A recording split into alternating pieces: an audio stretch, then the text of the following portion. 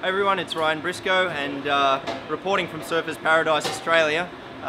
We just finished our second practice session for the co-drivers only, so I was out there having a lot of fun with all the other IndyCar guys, Pagano, Power, Ray Hall, Andretti, all those guys, and I guess I've got the bragging rights for the IndyCar drivers at the end of that session, so it was a good day. Ended up second quick overall and having a lot of fun. It's hot, it's sunny.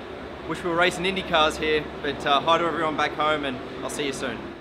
Hey IndyCar, this is me, Will Power, down at the Gold Coast, driving the V8 Supercar. Been an interesting day, just getting used to the car. It's obviously much heavier.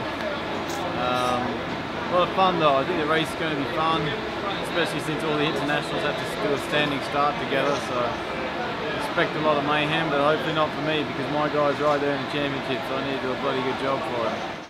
Hey everybody, James Hinchliffe here. It is now Friday on the Gold Coast, Surfers Paradise for the Gold Coast 600 here in the V8s, and thought we'd give you a little bit of an update. So I've had my first day on track now. We had 2 sessions, and I'll give you the quick and dirty, the good, the bad, and the ugly. The good, these cars are awesome, the track's badass, and the team's doing a great job.